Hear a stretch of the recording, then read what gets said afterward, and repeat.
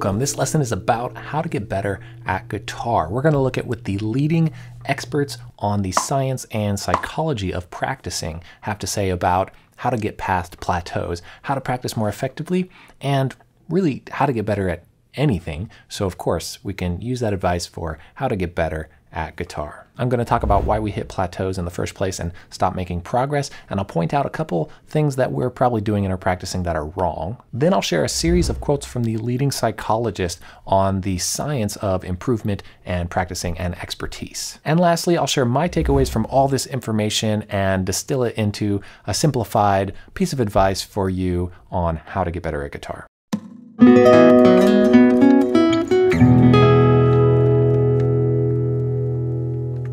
I'm Jared Borkowski from SoundGuitarLessons.com. On this channel, I talk a lot about music theory and mapping out the fretboard and song learning and practice strategies and really a wide variety of topics, but all designed to help us get more creative control over music so we can express ourselves more freely. If you're new here, welcome. Please subscribe and hit the bell. So I have good news, bad news, and then more good news again.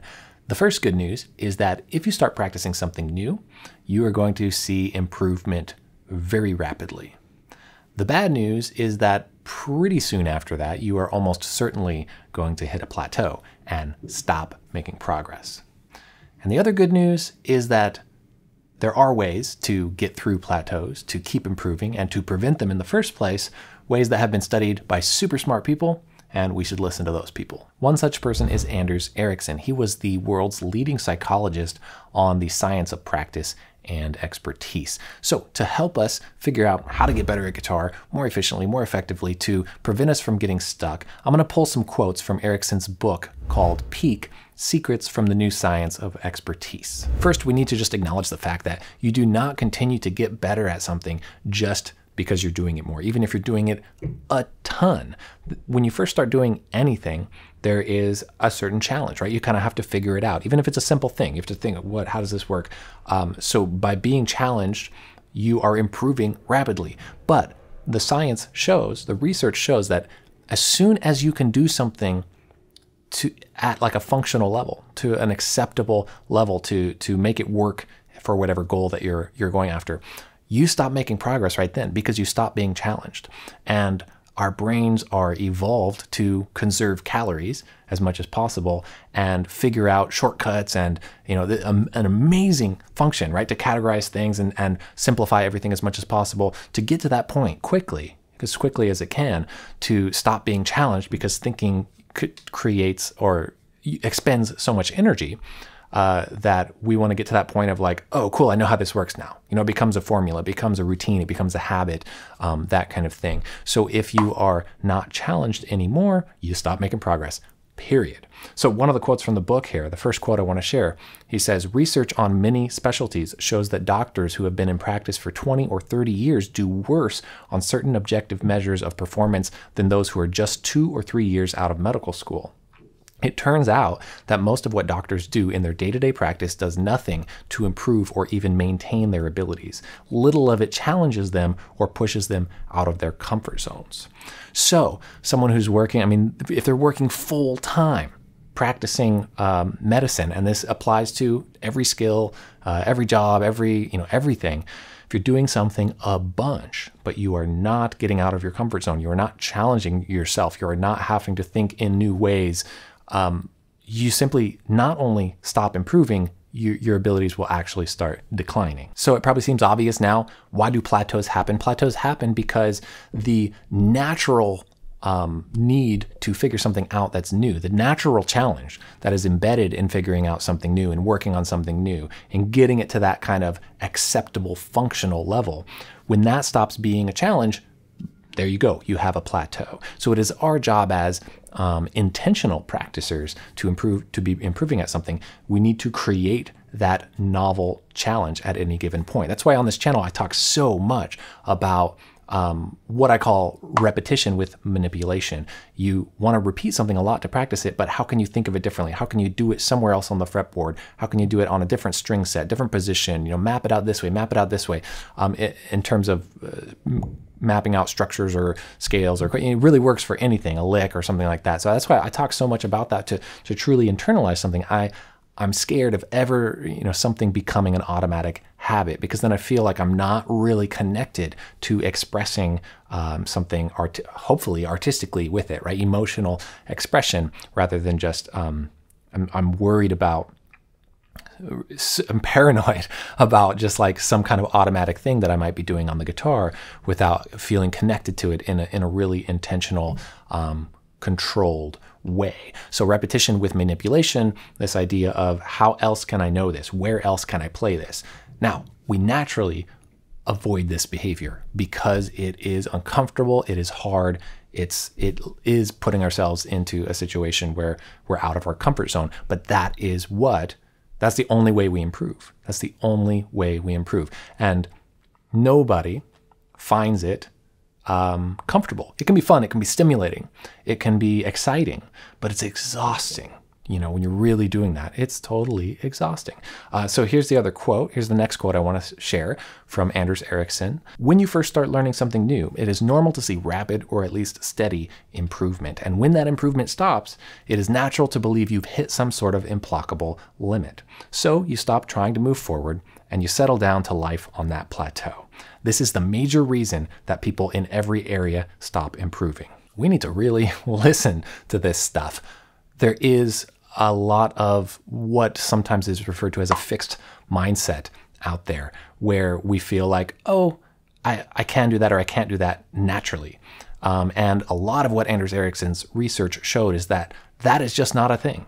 That if you believe that you can't do something, the reason that you actually create that as a self-fulfilling prophecy is that you don't continue to challenge yourself to try, to say, well, how else can I think of it? What else is possible? So if we believe, okay, I should be able to do this, what is it going to take? We'll keep challenging ourselves. And this is what the science is showing. This is not just some motivational speaking, inspirational piece of advice. It's something that it's inspiring to say, like, you can do it. But it's really real. It's really been researched. So one of the takeaways from that quote is just don't assume you've hit some sort of skill limit. Don't assume that ever. Never.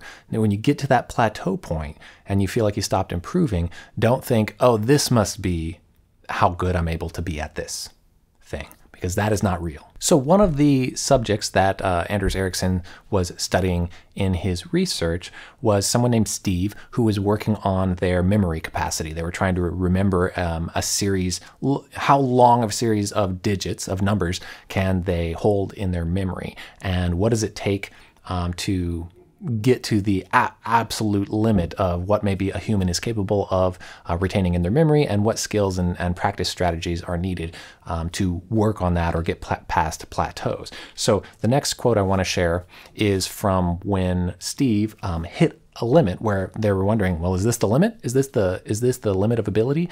Hit a plateau, really hit a plateau, and was not able to get forward. And they discovered that it wasn't about his overall memory hitting a limit. It was that he was stumbling on just a couple spots in this string of numbers, a couple specific digits. And so they figured out this way of, oh, if you can figure out what those are, then go and address those problems, and suddenly you're going to have more room to keep expanding your skill set. So this quote, after they discovered that problem, says, his problem was not that he had reached the limit of his memory, but rather that he was messing up one or two groups of digits in the entire string. That's going to come in handy in a second. We're going to talk more about what that means for our practicing. The next quote I want to share says, what we learned from Steve's experience holds true for everyone who faces a plateau. The best way to move beyond it is to challenge your brain or your body in a new way. Bodybuilders, for instance, will change the types of exercises they are doing, increase or decrease the weight they're lifting or the number of repetitions, and switch up their weekly routine. Actually, most of them will vary their patterns proactively so they don't get stuck on plateaus in the first place. Cross-training of any sort is based on the same principle. Switch off between different types of exercises so that you are constantly challenging yourself in different ways. I know that's reiterating a lot of what we already talked about, but the challenging yourself in different ways is the way to prevent plateaus and to get through plateaus. I love this idea of cross-training. You're always doing all kinds of different movements and different exercises, switching it up all the time. We want to think of our practicing a little more like cross-training in the future if we can, instead of the kind of same repetition over and over and over. So the next quote I want to share is more about finding those weak links in our playing or in our practicing, because we don't need to necessarily, we especially don't want to be working on something that we already have down if there's something else that's really holding everything else back. So this next quote says, any reasonably complex skill will involve a variety of components, some of which you will be better at than others.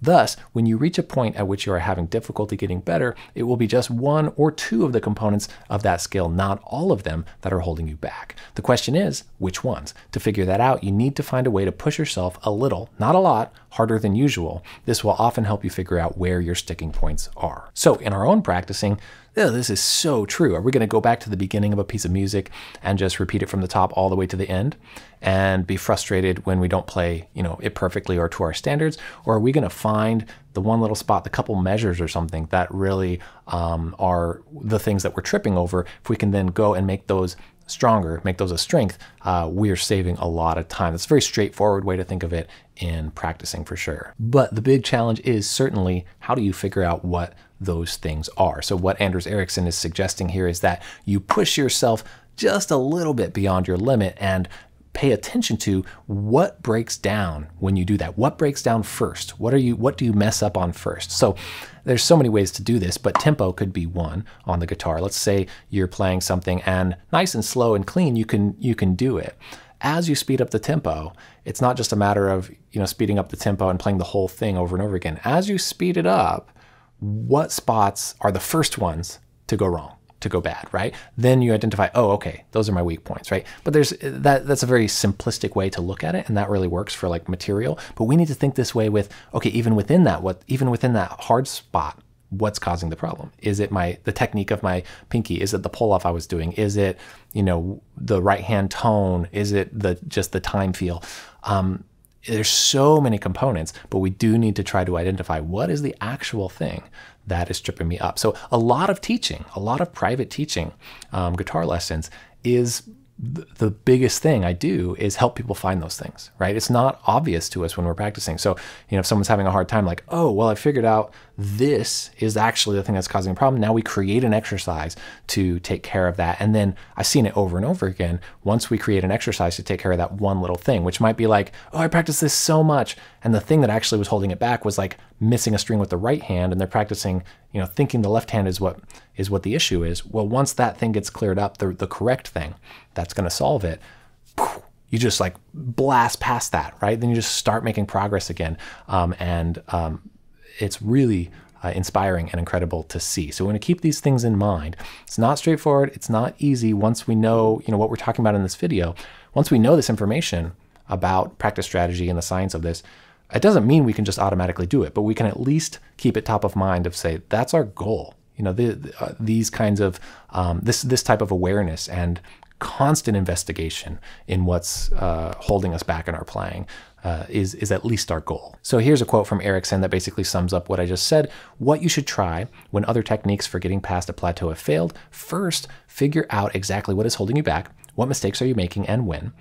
Push yourself well outside your comfort zone and see what breaks down first. Then design a practice technique aimed at improving that particular weakness. Designing your own exercises, designing your own practice techniques very specifically aimed at these weaknesses that we are figuring out from paying attention to what is breaking down first.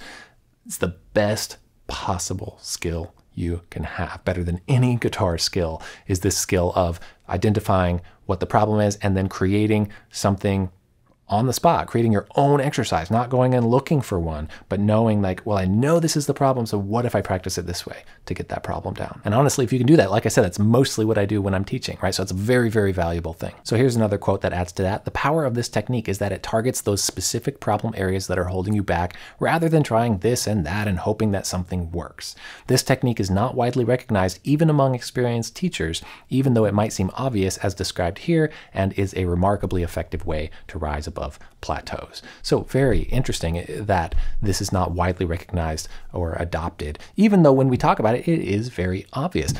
Usually the way practicing is happening is what is described here as trying this and that and hoping that something works. So that is very much our default kind of practicing until we start to get this other skill down that we're talking about. So final takeaways here are: 1, repetition with manipulation. You need to repeat to practice something, but how many ways? What can you focus on? How can you do it in other ways? And somewhere else on the guitar, play it in another key. This is the way that we're working on how the music works and internalizing our control over it. And it could be a technique thing too, or whatever. But repetition, yes, with manipulation, because we need to keep ourselves challenged. So whatever you can do to keep yourself challenged. What's going to happen eventually is that we gain kind of a craving for the challenged feeling. Like, it doesn't feel right to be practicing if there's not something that we're kind of like striving to fix. The other thing I want to say is just design your exercises. And we already talked about pinpointing the exercises to solve a specific problem, but very, very important, design your exercises to have very strict and specific parameters, very strict and specific rules that you have to follow. So if your rule is, okay, I have to play this 3 times in a row at this tempo without buzzing any notes, like that's so specific. If you buzz a note, you're gonna know that happened. If you don't get it to that tempo, it's really clear. So it gives you a thing to strive for. You need to know when you got it wrong and when you got it right, like without a question. It can't be vague, right? So another thing is like, okay, I'm gonna improvise. I wanna improvise through this chord progression, and I'm only allowed to play chord tones 3 and 5, right? It's not going to be an amazing solo, but it tests your musicianship skill. It exercises that muscle, right? So it's just like, okay, I'm going to do this, weightlifting exercise for this muscle or whatever.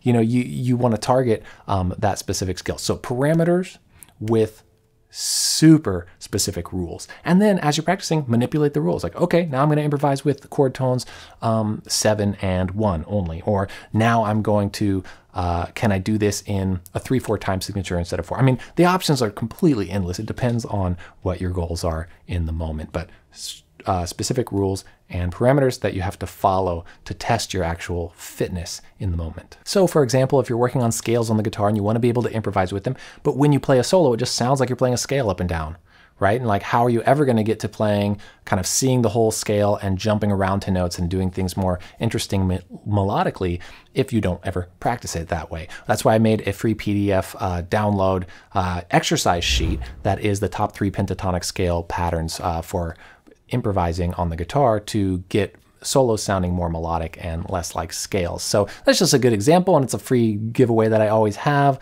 and I'll put that link in the description below. You can download that, just have a nice little exercise in front of you that breaks up the notes, so you're actually able to see that scale form in its entirety and jump around to things more melodically than just playing the scale form up and down. And you'll see the way it's written out is like, okay, can you play it this way with this melodic pattern up and down? The rules are super specific, whatever kind of sequence of notes, instead of just hoping that we play something cool when we're playing the scale. So big question for you. In what area of your playing, anything, have you hit a plateau? Have you stopped making progress? Have you been feeling stale about? That's part 1 of the question. Part 2, what do you think is the weak spot that's causing the plateau? What is the thing that it actually needs to be worked on? Part 3 of the question is, what do you think you can do to get through that? So this is the real work right here. And I'm asking you to put that in the comments, right? Think about it. What's something you need to break through? What's causing that limitation, that plateau? What's the specific thing? And then therefore, what's an exercise you could do to get through that, and then try it out? It's going to work. It's going to work. So put that in the comments. If it does work, if you go try it, let me know also what the results were, because it's very exciting. It's a different way of practicing if we haven't been doing this before. And if you genuinely like this lesson on how to get better at guitar and practice strategies, please hit that like button. It really makes a difference. It helps the video, helps the channel, and most importantly, helps other people find the stuff that they're looking for to continue to make improvement on their instrument. Like-minded people like us. So that really means a lot if you like this video. And I put out a new lesson every week, so stay tuned for next week. I'm going to do a little demo walkthrough of one of my favorite free online tools for creating fretboard diagrams. So that's going to be fun. Hope to see you there. Thanks so much for watching. Take care and happy practicing.